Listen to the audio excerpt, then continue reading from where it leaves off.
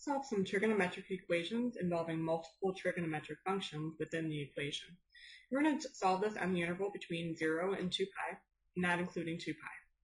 For example, let's say we have the cotangent of theta plus 1, and this quantity is being multiplied by a second quantity of cosecant of theta minus 2, and their product equals 0.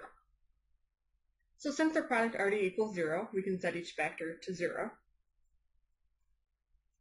So the cotangent of theta plus 1 is 0, or the cosecant of theta minus 2 is 0. So now getting theta by itself, I'm going to isolate each trig function. So the cotangent of theta is negative 1, or the cosecant of theta is 2. Okay, so I'm looking for the angle or angles whose cotangent is negative 1. Keep in mind that negative 1 is just going to be the x-coordinate over the y-coordinate. We're talking about cotangent. So we're looking for where the x and the y coordinates are opposite. So cotangent is negative in the second and the fourth quadrants. So that's where x and y are going to be completely opposite, which are at 3 pi over 4 and 7 pi over 4. Okay, where cosecant of theta is 2, I'm going to rewrite this as the reciprocal of sine. So the reciprocal of cosecant is sine, and the reciprocal of 2 would then be 1/2. So these are equivalent equations.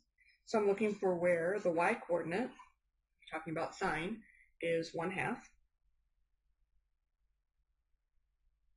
So the angle whose y-coordinate is 1/2 would be at pi over 6 and 5 pi over 6.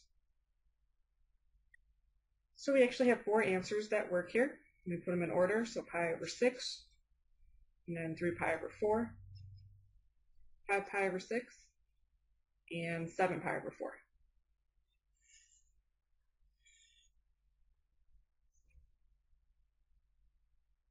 Okay, let's look at another one. See, we have the tangent squared theta plus tangent theta equals 0. Okay, so very similar to part A, where we're set to 0, but notice that in part A it was factored. So I should probably go ahead and do that. I'm going to factor out the tangent of theta, leaving me with the tangent of theta plus 1. So now that it's factored and set to 0, we can set each factor to 0. So the tangent of theta is 0, or the tangent of theta plus 1 is 0. Okay, so looking for where the y-coordinate divided by the x-coordinate is 0,